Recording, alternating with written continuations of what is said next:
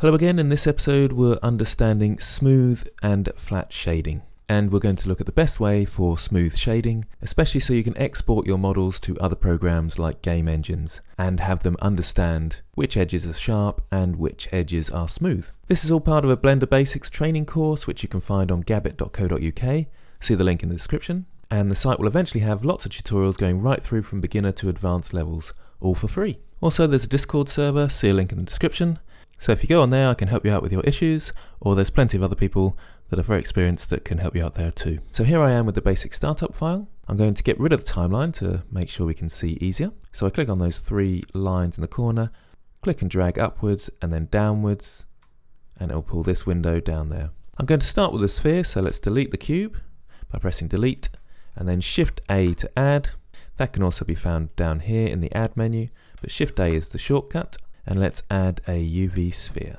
And of course it goes where my cursor is clicked, and I want it to go into the center. So if I press N, I can get the location properties, click on all these and press 0 and make sure it's in the center. Make things a bit easier. So you can see it's got flat shading because you can see all the edges. If I go into edit mode, those are the edges and you can clearly see them.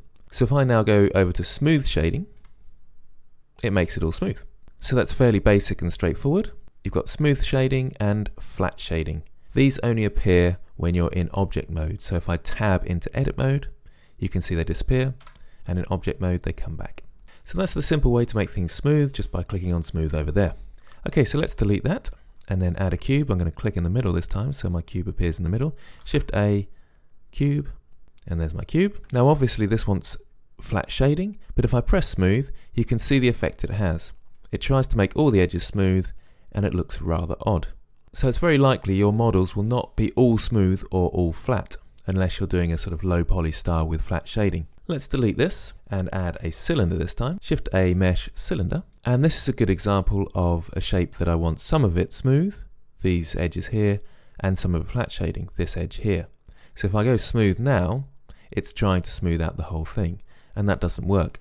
So what we have to do, and this is the best way I've found, because it works when you export your model as well, is to go across to what's called the Object Data panel. It's this sort of triangle with 3 dots in, and you click on Auto Smooth. And just underneath Auto Smooth there's an angle, and that's quite useful. You can set it to 30 degrees and that's great, it works for most things. And so the angle between these two edges here, or faces, is greater than 30 degrees. So I'll explain that a bit clearer. I'll change this to 90 degrees, and you can see as soon as I change it to 90 degrees, this 90 degree angle there becomes smooth, and if I bring it down it becomes sharp. So you can see it's taking the degree of your edge and making it sharp.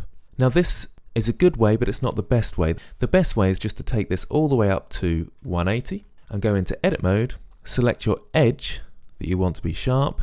If I want all these edges, I select Alt and right click, and that will select an edge loop.